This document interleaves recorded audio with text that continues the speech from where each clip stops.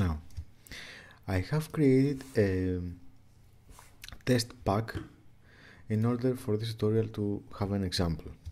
Now, I have the first side and the other side of my pack here. Its dimensions are 100 by 200 millimeters, as you can see from my artwork, and my side is 50 millimeters. So now, to have the basis of my illustration, I will create a 100 by 200 rectangle. I will give it a gray color. I will go to Effect, 3D, Extrude and Bevel. Now, if I check the preview, you can see that I have a 3D object. Now, I'll give it a 50 millimeter because my side is 50 millimeter wide. I will rotate it 26 degrees in the y-axis, 0 and 0. And now I will give it also a perspective. Let's give it, I think this is too much. I can also change the direction of the light. I think 30 degrees is okay for this. Now, this will act as my reference on which I will add my designs. Now, I will copy this, Command C, and press Command N to create a new file in Photoshop. Let's scale it up a little bit.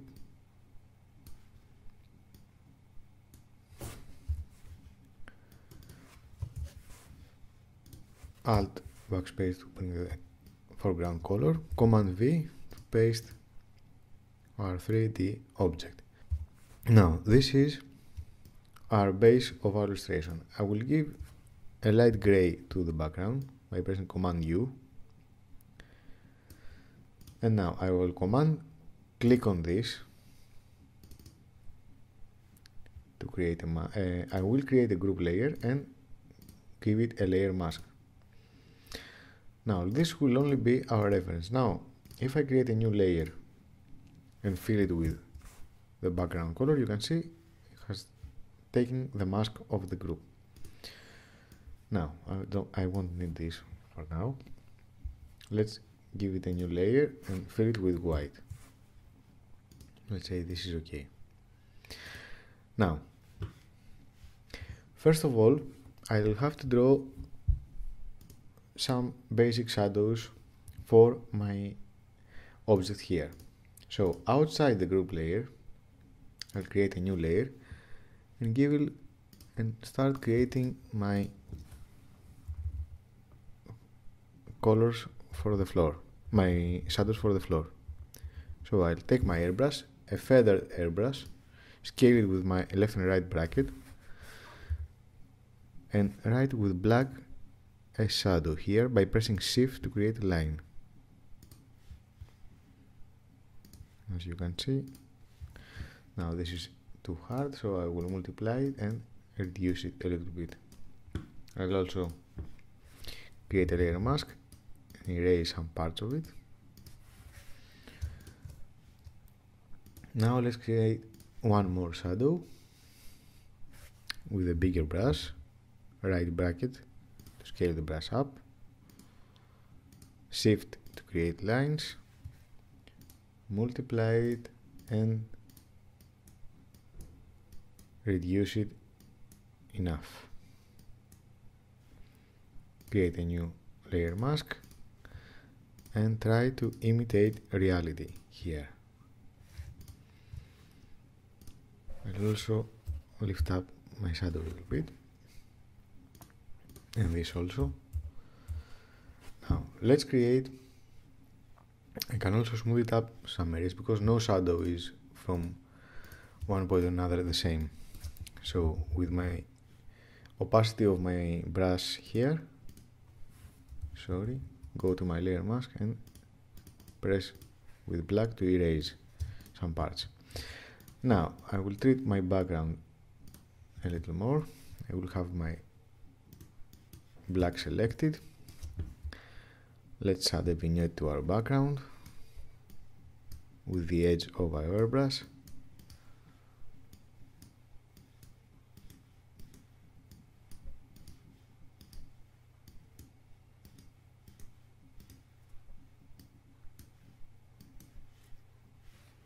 Let's multiply it, and this is okay for now. Now let's go to our pack. I can see here, I go to my group layer, create a new layer, and call it left shadow, right shadow.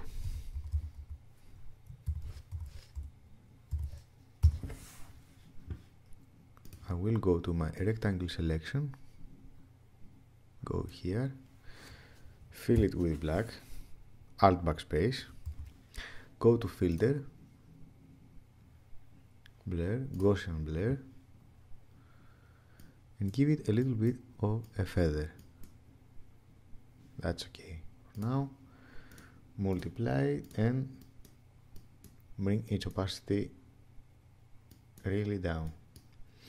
I can also create a new layer mask, go to my airbrush, reduce its opacity and ease this a little bit. Give it 12,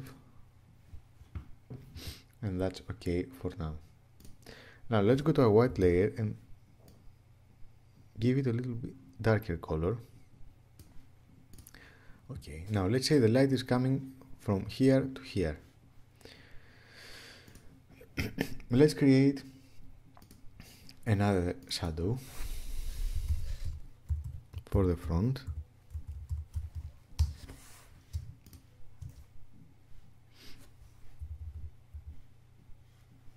And let's go and say it's this, a light shadow here. Multiply again this and this. Now let's create a light for the front light. I will go to my rectangular selection and I will go and create a light here. I will want a bit intense for now. Okay, let's filter, blur, Gaussian blur and feather this a little bit. Let's create a light for the corner.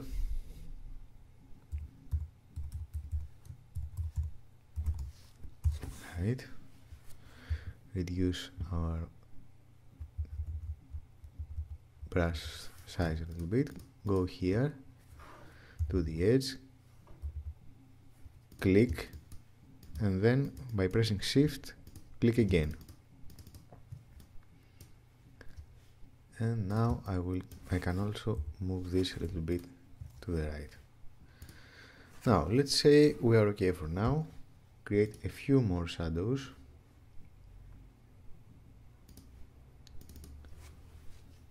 Corner shadows. And we'll fix the rest of it later. Go here, shift and shift, shift and shift, multiply, reduce the opacity. I can also create a layer mask, reduce my brush's opacity and correct this a little bit. Now let's say this is okay for now. As you can see, we have our pack here, and we can work on it. Now let's make a little bit darker the background, and let's add the light to the background. Light, go to white color, and with the airbrush light a little bit. Now, this is our basic illustration in Photoshop. I will save this. Now, I will go to Illustrator. I will delete this.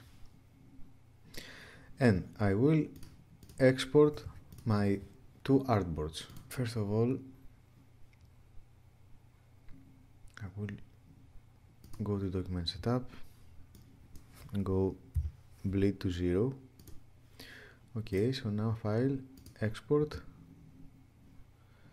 Desktop, JPEG, use artboards, Export, and RGB.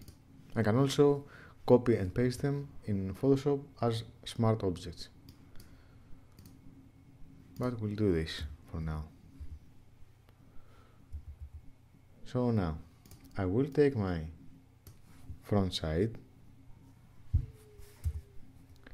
I will bring it in my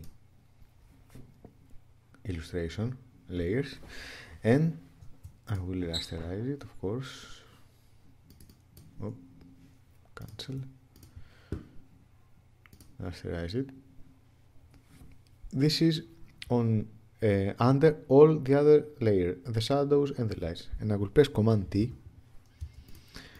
and by pressing Command, you can see that when I go to a corner, by pressing Command, I have this white arrow. And now I can match the corners of my package.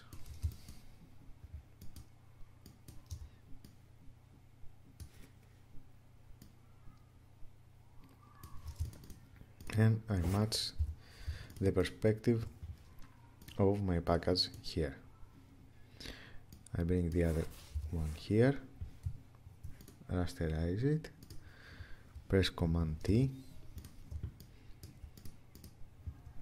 and by pressing Command I match the appropriate corners.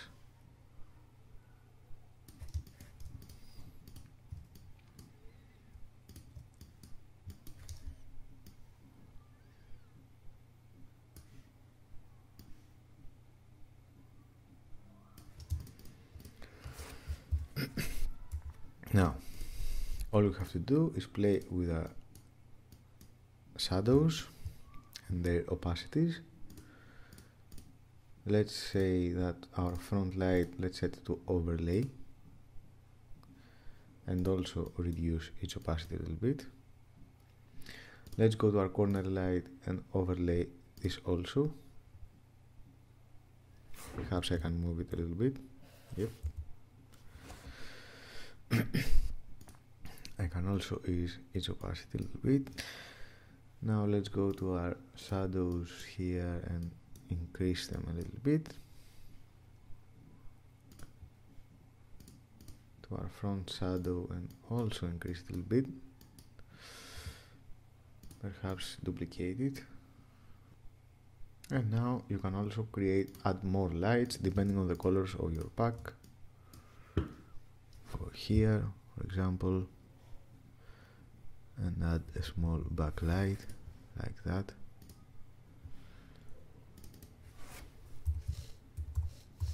Backlight to a new layer. Let's increase our opacity and add also a backlight here. Perhaps reduce its opacity a little bit.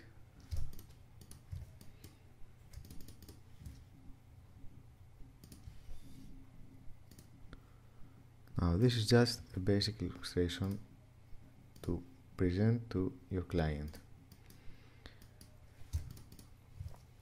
And I can also go here and fix my corners a little bit to my group layer mask with my polygon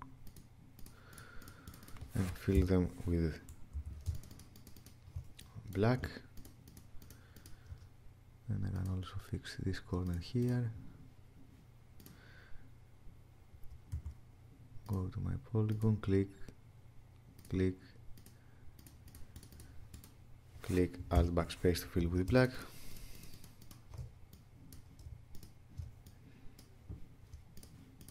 And perhaps I'll do it here a little bit.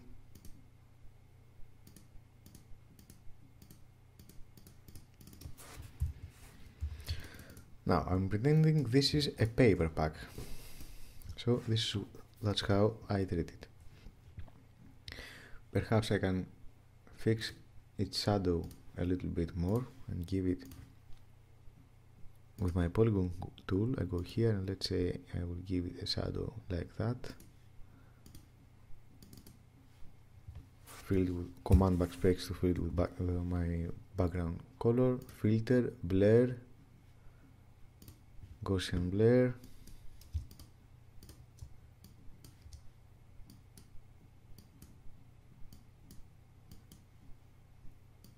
I think this is okay. Command T to stretch it a little bit, bring it up, multiply, reduce its opacity, and also create a layer mask, go to my brush, reduce the opacity of my brush, right bracket to scale up my brush, and ease on the mask a little bit my shadow.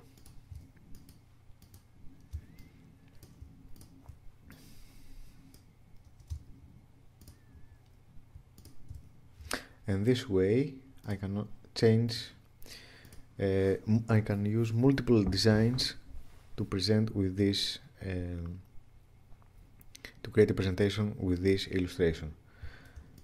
Let's say I can change the color of my pack, create a new color with a new layer, new color. Let's add color, command U, and now I can change colors. Depending on the colors, I might have to adjust my highlights or my shadows. And this is for this tutorial. I hope you find it useful. Thanks for watching. Don't forget to subscribe.